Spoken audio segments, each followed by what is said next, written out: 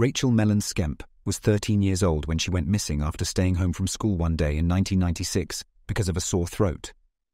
She was curled up in a blanket with pillows when she went missing later that day.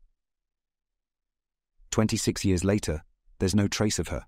Not even the blanket or the pillows have been found. But detectives did find a disturbing diary entry written just days before she vanished, and it might reveal her kidnapper. Rachel Mellon Skemp was born in October of 1982. She lived in Bolingbrook, Illinois, and attended the Bernard J. Ward Middle School. While she was doing great in school, her home life was a much darker story. Rachel had been the victim of abuse for most of her childhood. Her parents, Jeff and Amy Skemp, had split up when Rachel was very young, less than 3 years old. By 1985, Amy had moved on to someone else, a man named Vincent Mellon. Vincent offered to take Rachel in and raise her as his own, hence how her last name ended up being hyphenated as Mellon Skemp. Amy and Vincent had been together for around 5 years when the true colours of Vincent had begun to show. It was 1990 when things began to take a turn for the family.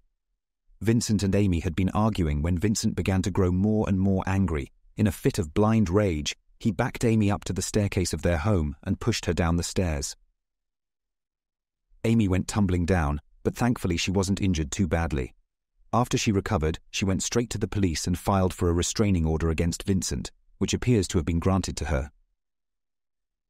Before long, though, Amy decided that she wanted to make amends with Vincent and decided to drop the charges against him. Their reignited love didn't last long, and Vincent very quickly put an end to what could have been a new beginning when he continued his abuse towards the family, now turning his attention towards Rachel as well. By 1995, Rachel had finally had enough. She was only 12 years old when she ran away from home. She kept running until she made her way to a friend's house. She never went inside the house, and it doesn't even seem like she ever knocked on the door. She found a safe place outside the home and slept there for the night, waiting until the next morning to reach out to her grandparents for help. Her grandparents showed up and took her home, placing her right back into the hands of her cold and callous abuser. Later that summer, Rachel was allowed to spend a few weeks with her biological father, who now lived in Texas. While she was in Texas, she begged her uncle to allow her to move to Dallas. It doesn't seem like she explained the full details of the situation to him, because surely he would have helped her out if he'd known just how bad things truly were. But unfortunately, her pleas fell on deaf ears. No matter how hard Rachel begged, she was later forced to go back home to live with her mother and the living, breathing monster that she called her stepdad. A few months later, in January of 1996, her best friend Carrie found her crying by her locker. This wasn't something Rachel had ever done before. This was the last time that any of her friends would ever see Rachel. After she left school that day, she never returned. She called in sick the following day with a sore throat. Then she vanished. It was January 30th, 1996. Rachel was home from school alongside her stepdad, Vincent, who had been unemployed for a while. This was a particularly chilly winter day, with temperatures reaching around -20. With strong gusts of wind and snow flurries, Rachel and her stepfather were essentially snowed in with nowhere else to go. After about an hour, Vincent says that Rachel decided to go to her room for a nap. She was wearing yellow pants, red slippers, and a pink sweatshirt. She wrapped herself in a blue blanket, hopped onto her bed, and went to sleep. This was allegedly the last time anyone saw Rachel, but her story only gets more twisted and disturbing from here. At around 2:30 p.m., Vincent says that he checked in on Rachel and noticed that she was still sleeping. By 3:15 p.m., Rachel's young stepsister had returned home from school and immediately noticed that Rachel was missing from her bedroom. Her sister asked about her, but Vincent wasn't concerned. Between 4:30 and 5 o'clock p.m., Amy, Rachel's mother, returned home around this same time alongside their son, Jason. When Amy noticed that Rachel was missing, she immediately called the police to help investigate. When police arrived at the family's home a couple hours later, they began their investigation with a search of Rachel's bedroom. It didn't take them long to realize that something wasn't quite right here. The evidence that had been left behind, coupled with the information that Vincent provided, just didn't add up. something was wrong, and the police were determined to get to the bottom of it. Police found several key pieces of evidence that pointed toward Rachel being kidnapped. But investigators soon noticed something very strange. Vincent's arms had been covered in scratch marks, some of which looked quite painful. When the detectives asked where these marks had come from, he said that he'd been working on a car earlier that day and had gotten scraped and cut while reaching inside the engine bay. An intense search of the area was conducted by police, both on the ground and by air. No signs of Rachel ever turned up. Police even went as far as checking with local airports to make sure that she didn't try to book a flight to Dallas to visit her father. But there was no sign of her during their investigation. But this is where things really begin to paint a chilling portrait of Vincent. Police began investigating Rachel's room and soon found her diary. She wrote in her diary quite often and would detail all of her emotions, experiences, and her abuse. Police were particularly shaken by one particular page in which she revealed several crimes that her stepfather had committed against her. Rachel explained that one day in August of 1995, Vincent had entered her room and had begun to kiss her. Among other things, according to her diary, Vincent said that he was doing this so that she would know how predators acted, so that she could avoid them. But there was no avoiding her father.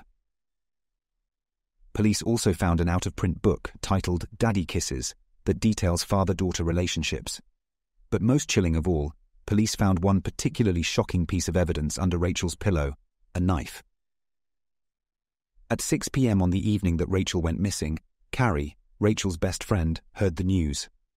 Carrie gathered a group of friends from school and explained what had happened, and they all headed out to help search for her.